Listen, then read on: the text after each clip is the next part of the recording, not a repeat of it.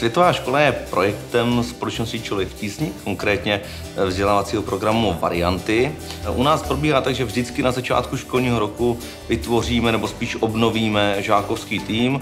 Potom necháváme obvykle na žácích, aby si zvolili téma globálního rozvojového vzdělávání, které chtějí zpracovávat.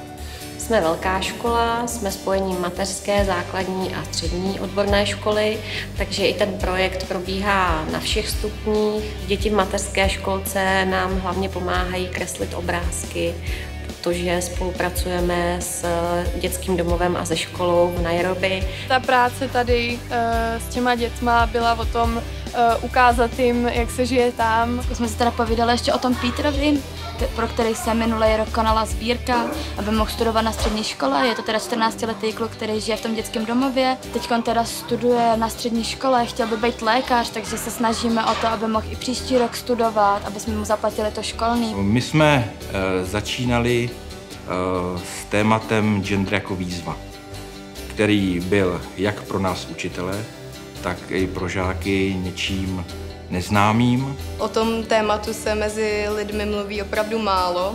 Samotné to slovo gender uměla vysvětlit možná tak třetina všech dotazovaných. Vlastně takovým největším mým podílem na tom projektu bylo, že jsem složila písničku, která se toho tématu týkala a vyprávěla příběh ženy, která prostě prožívá chudobu a nějaké bezpráví, nějaký útlak. Uspořádali jsme ve spolupráci s organizací Pontopolis výstavu Úděl ženy, kde zase stěžejní částí té vernisáže byla prezentace žáků.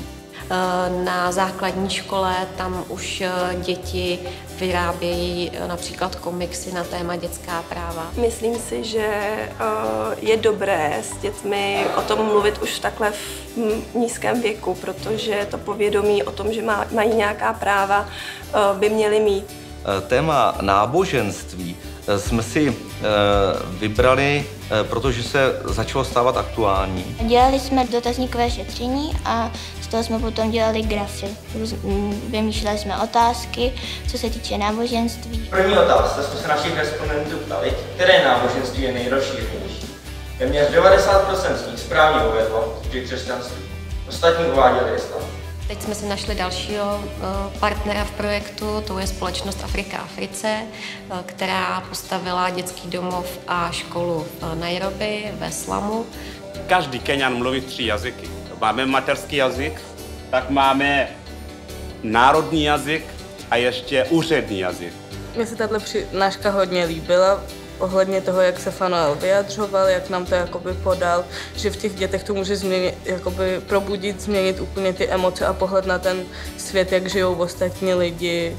No, přemýšlela jsem o tom, že bych do budoucna se tam chtěla jít podívat a těm dětem nějak pomoct. Světová škola vlastně jakoby posouvá globální témata do života školy. My s tím tématem jdeme ven, jdeme do té místní komunity, do veřejnosti, kde nabízíme jakousi diskuzi. To přináší spoustu radosti a musím říct potom i radosti na ty žáky, co všechno dokážou, protože ta mladá generace není špatná, tak jak se o ní mluví, naopak. Nejvíc mě to dalo v tom, že jsem se naučila mluvit před lidmi, protože jsem nebyla vůbec zvyklá mluvit před plným sálem lidí. Mi přijde teď přirozené se zajímat o to prostě, co se děje ve světě nebo kolem nás. Myslím, že mě to sformovalo i co se týče toho, co chci dělat teďka třeba na vysoké škole. Myslím, že škola by neměla jenom vzdělávat děti v těch klasických předmětech, které ve škole jsou, ale že by měla pomoct spolu s rodinou z nich vychovat dobré lidi. Lidi, kteří přemýšlejí nad světem kolem nás, kteří až z nich budou jednou dospělí, aktivní voliči třeba, tak se budou umět nějak zamyslet nad tím, co chtějí, aby ta jejich společnost dál dělala a jakým směrem by se měla ubírat. Je to projekt, který učí žáky vnitřní motivaci, aby oni sami chtěli na něčem pracovat a zároveň je učí jedné podstatné věci, že i oni se mohou podílet na změně společnosti svým aktivním postojem. To si myslím, že je hrozně důležité.